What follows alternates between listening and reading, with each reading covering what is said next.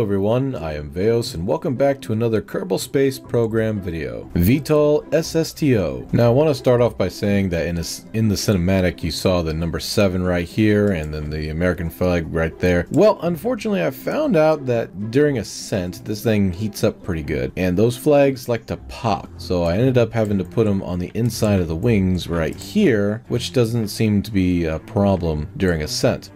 So yeah, if you're wondering why I suddenly saw them and didn't see them, well, that's the reason why. Now, first thing I know you're going to notice is the amount of engines on this thing. Just freaking wow. This is of course because of the fact that the whole thing, including the 36-ton orange tank cargo, is about 199 tons. Actually, it's closer to 200 tons. It's 222.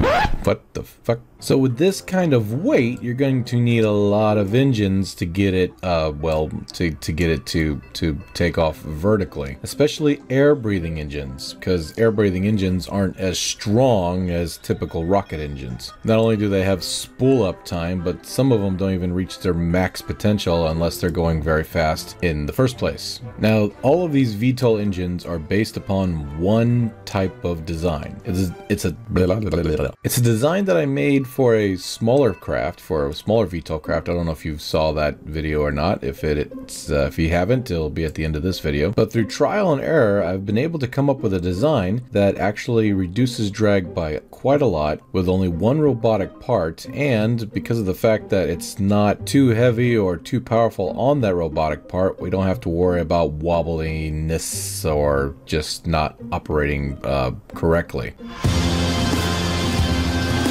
Hey, Parker Teplis.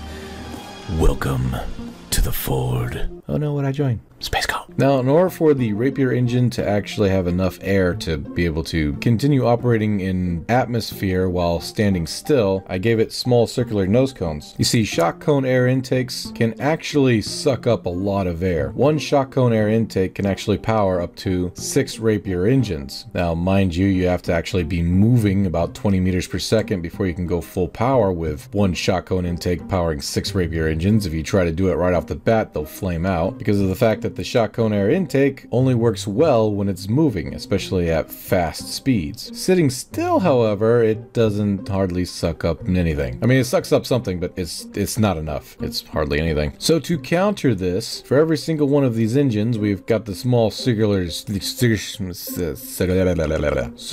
air intake to help suck in that yummy air in order to get these things firing at a complete standstill. And it works. It works beautifully. 335 parts, but believe it or not, even though it's the 7th model or design of this craft, the Merlin, it's come a long way. It used to look a lot uglier. Whew.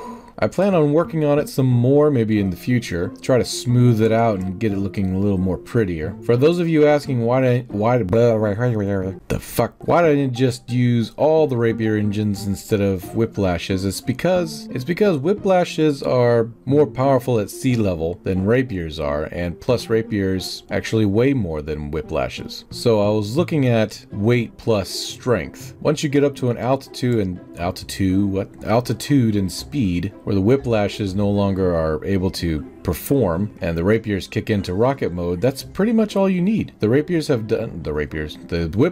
have done their job, and now it's just time for the Rapiers to go ahead and rocket all the way into space. So how does one build a very large, heavy VTOL craft? I'm glad you asked, because I don't know. No, I'm just kidding. I do know. Obviously, I had to build one, but still, it's not as easy as one would imagine it could be. One has to limit themselves to the rules of building when it comes to KSP. Like, you can't make anything too heavy or too big rely on some sort of mechanical part, because the mechanical parts themselves aren't that strong. So in order to do something large on a big scale, you have to use a bunch of little mechanical parts that only have so much weight being applied to them. That way they can operate correctly without the whole thing drooping or falling apart. So once you understand the fact that the mechanical parts do have extreme limits, you're only going to put maybe like the weight of an engine on one, and that's it. Everything else stays stationary.